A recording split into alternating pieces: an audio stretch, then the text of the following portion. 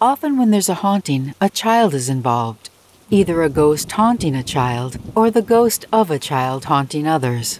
Those are the stories we'll be exploring here tonight. Be sure to join me here every Thursday at 5 p.m. Central for new content. And if you want to hear more stories, click or tap on the end screen or on the playlist in the pinned comment below. The great gods of YouTube will be most grateful if you do. But for now, sit back, relax, let me lead the way. And let's get scared together, together, together, together, together, together, together. We've lived in a house in the English countryside for the past 20 years, and it's a relatively old house. The current house was built in the 1940s, after World War II destroyed our village. But before that, there was an even older house standing on the foundation. So it's likely that something is actually haunting the land, not just the house. Over the years, we've experienced quite a few supernatural things in the house, like hearing footsteps when no one is around. And the footsteps come from areas that are no longer walkable, like walking through closets, walls, and windows. And things get thrown from shelves, but they don't just fall. They'll be lifted several inches into the air, hang there for a moment, and then get thrown to the ground with a great force.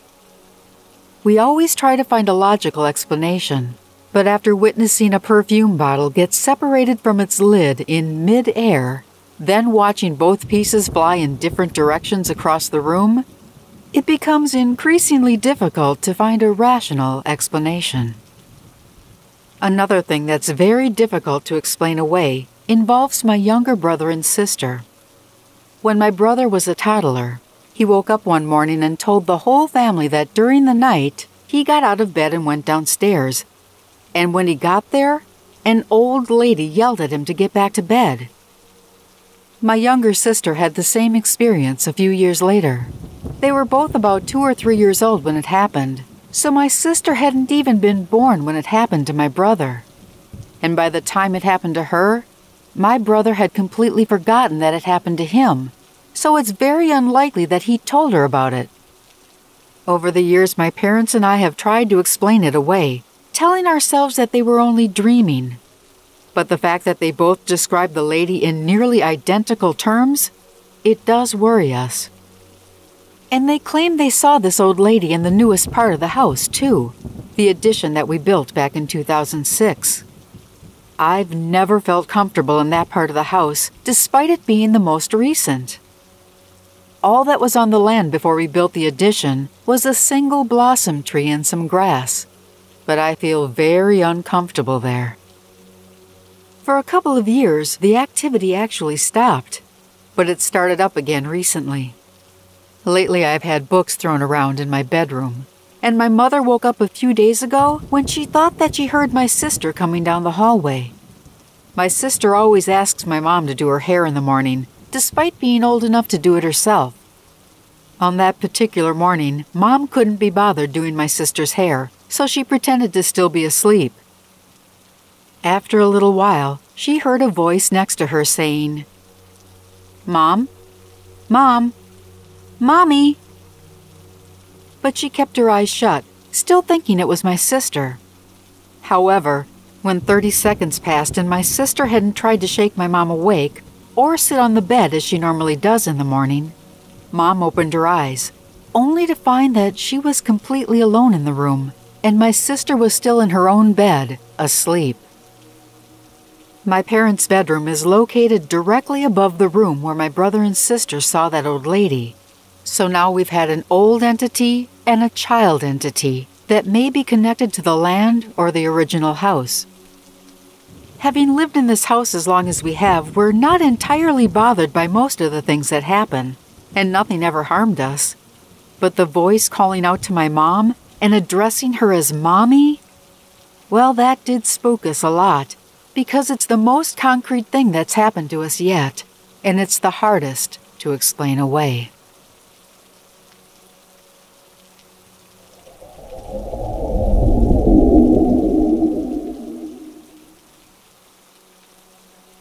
This happened in late March in India. I was 14 years old and a huge movie fan. In my village, there was no cinema, so I had to travel about 12 kilometers to get to the nearest theater. We usually went to the movie in groups, but one day none of my friends wanted to go, so I headed out alone for an evening show. Afterwards, I was dropped at a bus stop that's located at the edge of my village. It was around 11 p.m., and my village being very small, there was not a soul in sight. I started walking towards home along the main road. After walking a bit, I saw a woman dressed in a white and red sari. She was covering her face with the sari, just like newlyweds do in India, so I assumed she was a new bride. I thought to myself, what's a newlywed bride doing out here all alone late at night? She was just standing there under some bamboo trees with no houses or buildings nearby. I called out to her and asked if she needed help, but instead of answering, she started walking into the trees, and I found myself following her. It felt as though I had been mesmerized. The strange thing is, no matter how fast I walked, I was never able to catch up to her. She was always ahead of me. After a while, I regained my consciousness, and I looked around and discovered that I had wandered into the middle of a jungle. Suddenly, all the scary stories that my elders ever told me came rushing back to my mind, and I stood there, frozen. I remembered that in our culture, an evil spirit will appear dressed as a newlywed bride with no legs. I slowly looked down at the woman's legs and realized she didn't have any. I wanted to run, but the thought of her being behind me and possibly giving chase made me feel nauseous. Just as all of this was going through my mind, she stopped and turned to look at me. At that very moment, I told myself, "You'd better run or you're gonna die right here." So I ran. I ran like there was no tomorrow. And when I got within sight of home, I started screaming for my mother. My mother and brothers came outside and asked me what was wrong. I explained everything to them, and my mother performed some rituals before letting me into the house. She wanted to ward off evil so that it wouldn't enter our home. I suffered from a very high fever for 3 days straight after seeing that evil bride. Once I was healthy again, I asked my mom if there were any new brides in our village or any surrounding village, and she said there wasn't. I still went to the movies after that, but during the day, and never alone at night again.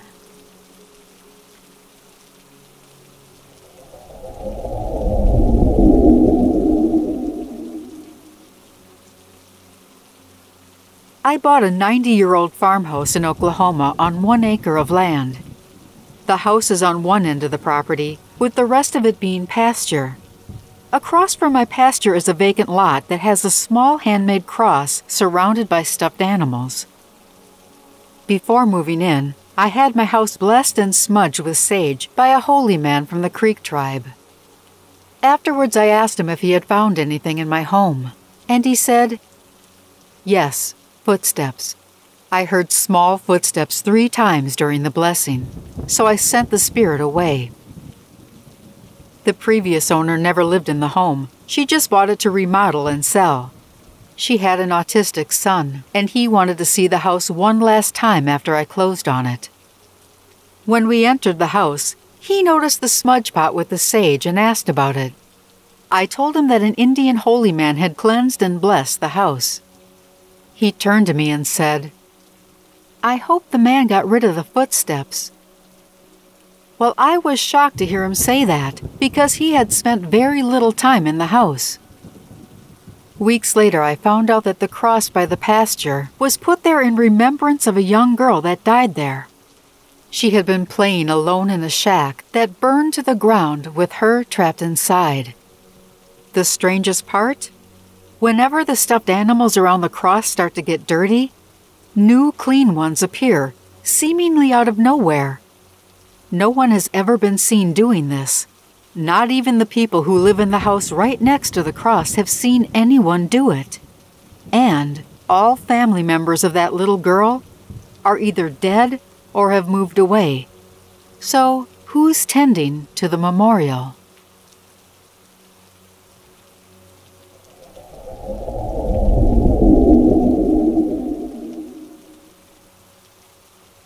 My family and I moved into a 2-story house in Oklahoma back in 1978. When some friends of the family found out we were going to buy the house on Magnolia Street, they begged my parents not to do it, warning them that it was haunted.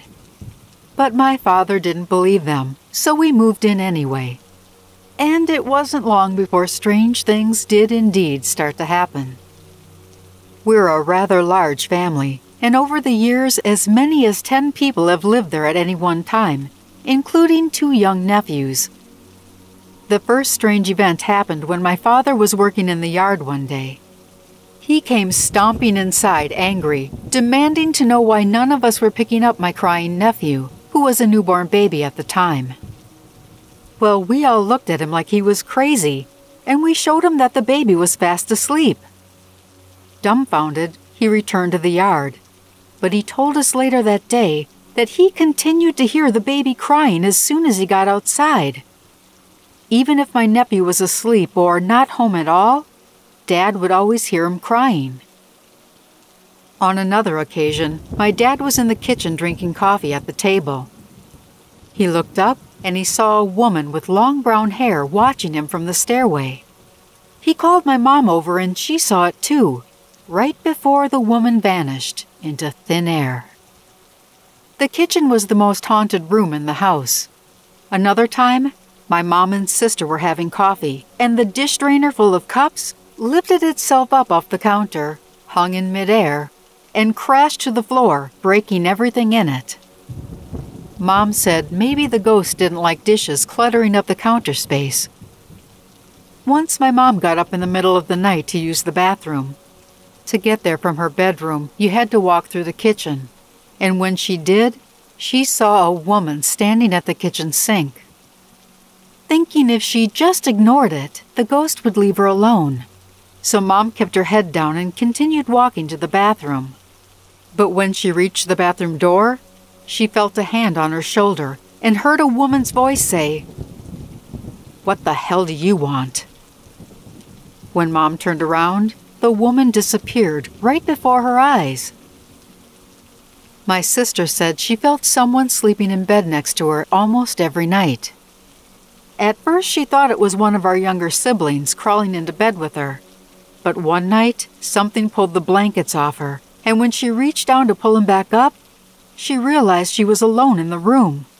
But she could see an imprint in the mattress next to her, as if someone were sitting on the bed with her. And every single night, my mom would hear a toddler falling down the stairs, hitting the kitchen floor and crying. We figured we had several spirits in the house. 2 women, 2 men, and the crying baby. The other female spirit that manifested was a gray-haired old lady that my brothers insisted was evil. So much so that one of my brothers took to sleeping outside, regardless of the weather. The 2 male spirits pretty much kept to themselves, making no fuss or noise. One time, my mom was watching TV, and she saw a cowboy standing at the back door. When she got up to see who it was, he simply disappeared. But in the end, the hauntings proved too much for us, and we gave up and moved. The house was demolished in 1988, and inside the walls, they found an 8-inch thick binder full of documents and deeds about the house and the land dating back to the 1700s. The land is vacant now, with only the cellar remaining to testify that a house ever existed in the first place. I don't know about the spirits, though. They may still be hanging around.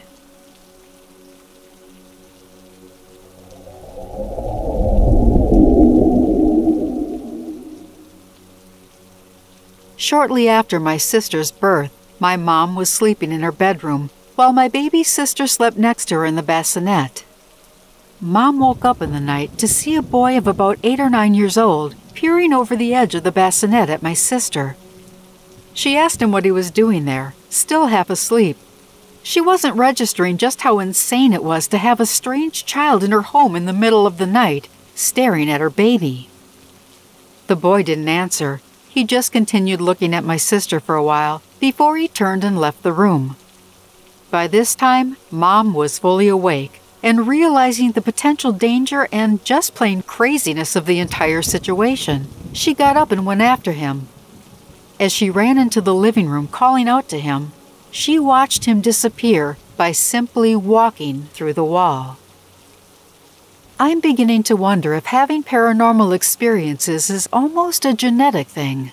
My dad and I have never had any experiences at all, and I take after his family, while my sister takes after my mom's side, and both my mom and sister have had experiences. I'm sort of jealous, to be honest.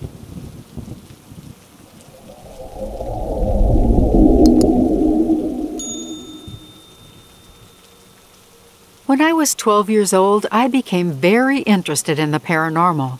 So my friend told me about standing in front of a mirror and reciting the words Bloody Mary several times in a row. Supposedly this Bloody Mary will show up in person if you do that. I wanted to try it, but I was too afraid to do it alone. So one day, this friend and I stayed after school. After everyone had left, we walked down through the empty hallway to the girls' bathroom. We stood there in front of the mirror and began saying Bloody Mary. After saying it 5 times, we heard a very strange female voice calling our names. We were so scared we ran out into the hall, but nobody was around. 2 days later, I was sleeping in my upstairs bedroom. I was awakened around 2 in the morning by the sound of crying. My parents were downstairs in their bedroom asleep, and there were no TVs or radios on. I was terribly frightened because it sounded like a young woman crying right there next to me in my room. I looked up, and I saw a lady standing next to my bed, weeping. She was very pale, and her tear-streaked face was surrounded by a mass of unruly black hair, and she wore a torn white gown. Continuing to cry, she just stared at me until I finally said, "Leave me alone."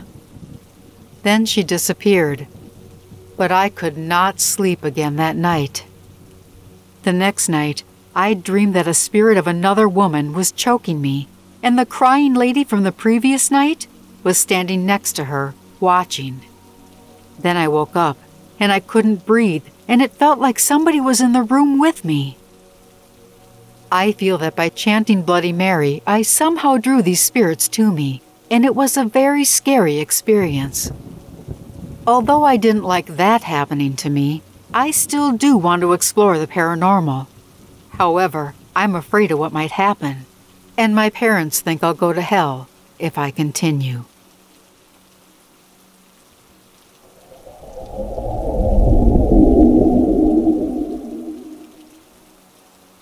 Listen, you will not go to hell for chanting Bloody Mary. How do I know? I'm the all-knowing eyeball that hears and sees everything. That's how I know. Now, click on the screen above to hear more stories like this, so you can stay scared until we meet again, my friends. And if you don't, I'll know.